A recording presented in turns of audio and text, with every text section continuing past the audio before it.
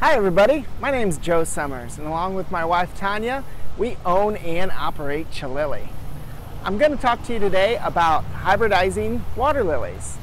When we hybridize water lilies, we need to take a male flower and a female flower, combine them to obtain some seed. Then we have a new hybrid. I'm going to show you the steps on how we would do that. Alright, so what we need to do our cross-pollination is find a water lily that is a first day flower.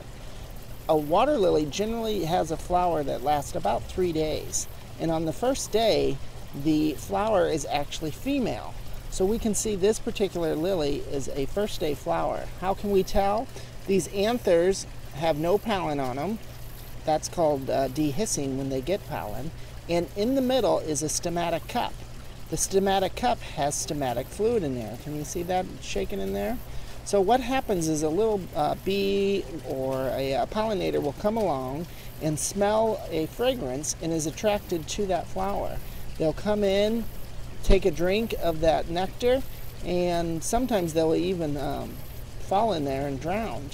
What the flower is hoping to do by attracting that pollinator is that bee has pollen on its legs, and so we achieve cross-pollination. In our example, what we want to do is find a first day flower and remove those anthers so that there's no self-pollination before they start shedding pollen. So all we do is get a scalpel or a pair of scissors and cut them off.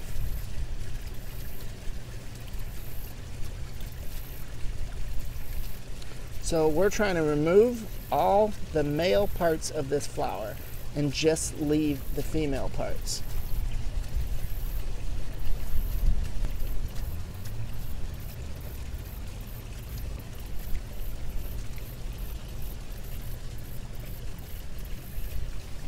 Okay, so we've taken all the pollen out, all the anthers out, and removed them. So I'll go ahead and just get them out of the surface just in case they happen to grow pollen in the next few days. They're nowhere near our flower. What we really want to do is predict which flower is going to open ahead of time. So what I would have done this morning before this flower ever opens is cover it with some cheesecloth. And cheesecloth is something that you can obtain from the grocery store.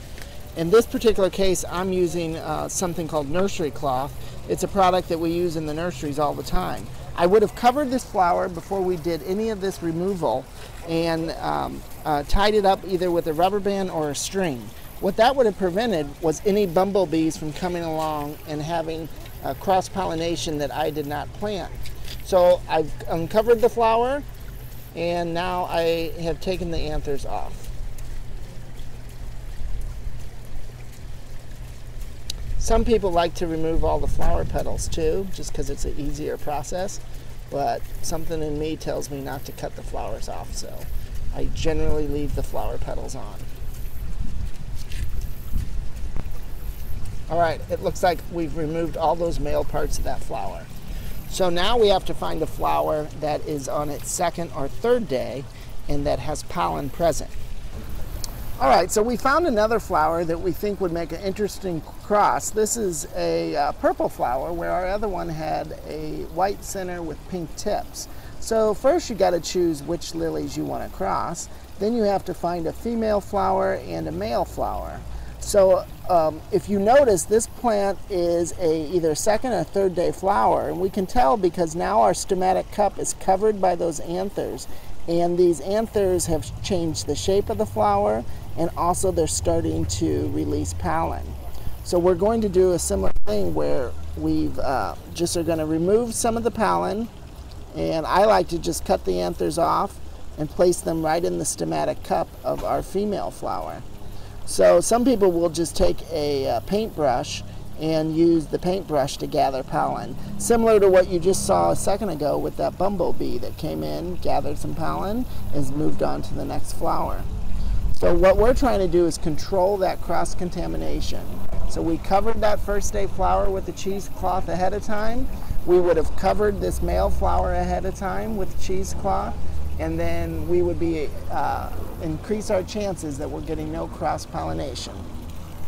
Okay, so we've got our pollen from our male plant, and we're just going to drop this in our stomatic cup. If we've used a paintbrush in between pollinations, you always want to sterilize that with some rubbing alcohol. Any of our tools we've sterilized in between pollinations. And then I like just to add Mother Nature's bee's touch. Pretend like a bee came in here and was, hopping around, really making sure we're getting cross-pollination with those pollen grains. And now we close this flower back up.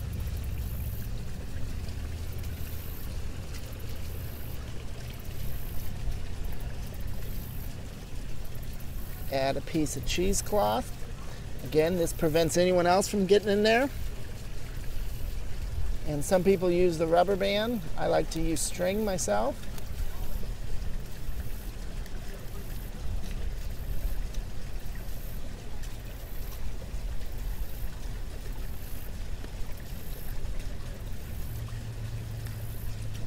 Closed up.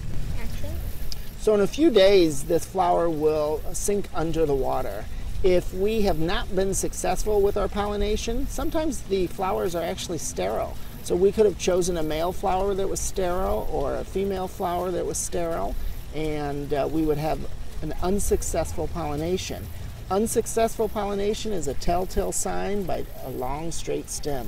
If you are successful with your pollination, it's very characteristic for the flower to be pulled under the water, and there's an S-shaped curve to the flower while it's under the water. In several days, depending on temperature, that flower will emerge back to the surface and burst open, and then the seeds will float along the surface.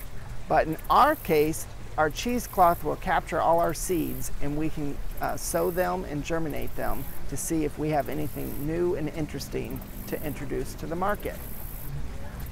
When you cross-pollinate a water lily, you really just need to make sure you have a female first day flower, a male second, third day flower. It does not matter if the flower is from an annual plant or a perennial. That used to be unheard of, but that's very common now that we can do those crosses. If you want to be cutting edge, you can introduce one that's been crossed from a day bloomer to a night bloomer, or some of the other species that have yet to be crossed. I do thank you for watching. I hope you enjoyed learning a little bit about water lily hybridization. Check us out on chililly.com, Facebook, or Instagram.